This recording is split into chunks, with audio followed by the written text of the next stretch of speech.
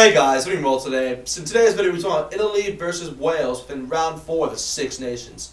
So yeah, that should be a very interesting game. Obviously, Italy do have home advantage, so that hopefully will come into their favour. I mean, within the last few rounds, Italy have played. Obviously, they have lost all of them.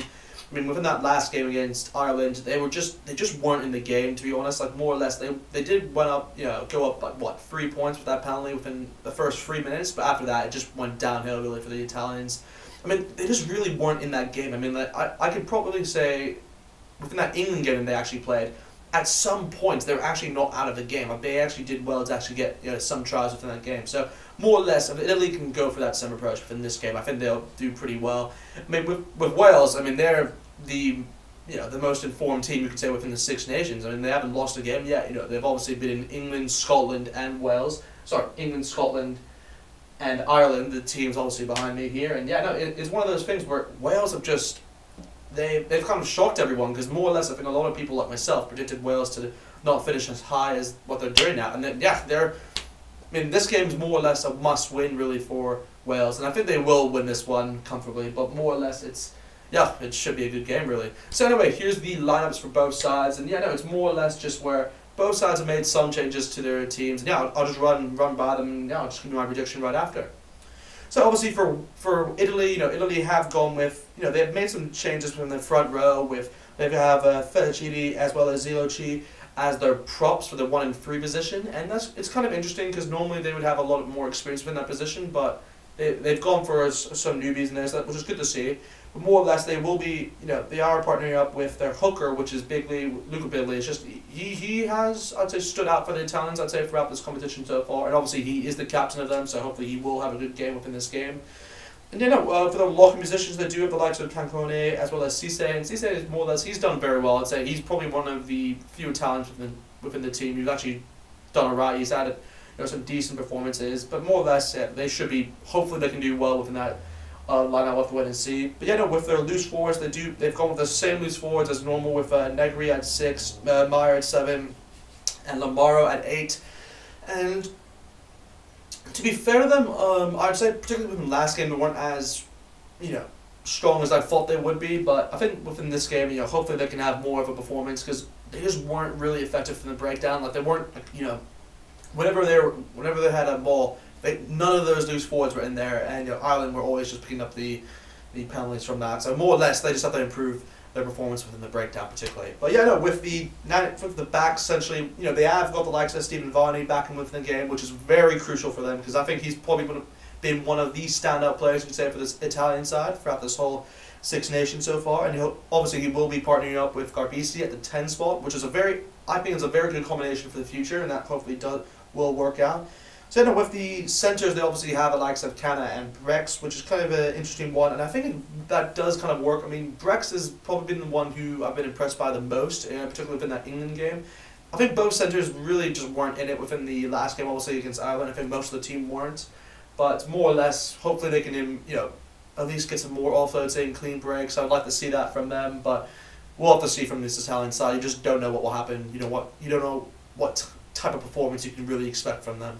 But anyway, from the wingers, they have gone with the likes of Montagnoni, who has really stood out for them, I'd say, throughout this Six Nations competition, and he's really been, he just shows that he's so quick. So just pass on the ball, and he'll get you some run meters. That's kind of a given, I think, from him.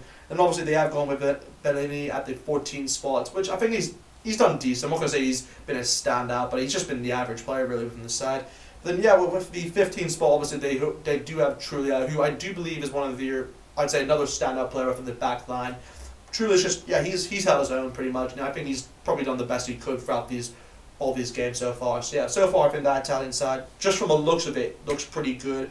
I mean, if you do look at the Welsh side, the Welsh side over here, obviously they haven't made too many changes, but more or less it's still the same squad. But I'd say it's less. It's against Italy, so more or less you're gonna make some changes, they've made some changes. You could say within the front row they haven't, with the likes of Wyn Jones, obviously, and Francis being your props as usual. So they haven't really made any changes within that front row, along with Ken Owens, who's still the hooker there. So that's interesting to see. So that's more or less, I think they should win that battle clearly within that scrum. But with their, when you do look at the the locks, you do have the likes of Hill as well as Alan Milne-Jones, who's obviously the captain, of course. So that's an interesting combination there that they do have. But yeah, no, with their loose forwards, I mean, more or less, they haven't made any changes there. I mean, they still have the likes of Josh Levy at 6, then Charles Tipperick at 7, and then Faletau at 8. So more or less, same loose forward pack that you normally have. And yeah, they should probably do pretty well within the breakdown, to be honest. That's probably the area you'd expect them to do well. I can definitely expect at least Faletau to get some run meters within this game for sure. Even maybe Justin Tipperick, you know, will probably have some good tackling success within this game as well. Mark my words. And yeah, no, when you do look at the backs, I mean, they have made some changes. I mean, with the number 9 spot, you have Gareth Davis, who's actually come back into the side now, so that's kind of a good thing to have. You know, he brings a lot of experience really to this side, which is what you need. And yeah, no, with the 10 spot, obviously they have gone with Bigger, who's just done, I think he's done well within this whole Six Nations. I mean, obviously when you do look back at the last game they played, Bigger was, you could say, a huge talking point within that game, you know, towards that quick penalty he took and obviously kicked towards Josh Adams. So yeah, you need that type of player who can actually come up with those quick plays. But yeah, no, with the centres, obviously they haven't really made too many changes, to be honest. Like when you look at their centres, I mean, they've gone with Jonathan Davis, who's just so reliable, and he's just someone that you can count on all the time to have at least a 7 out of 10 above performance every single game you put him in. Yeah, his partner in crime will obviously be George North, who's actually, you know, I think it's normal now to see, but he's now been shifted into a centre's position, and that combination works really well. And then when you do look at the wingers, you do have the likes of Josh Adam, who is fitting in the 11th spot, and then Lewis Lee Zamet, who has just been probably standout player, you could say, throughout this whole Six Nations. Yeah, he's just really stood out to the rest, and you know, hopefully he can continue his form and get a few tries on the board. I can honestly expect him to get some tries. I wouldn't be surprised, but yeah, we'll see how that goes. But yeah, with the 15th spot, obviously they have gone with Liam Williams to finish it off.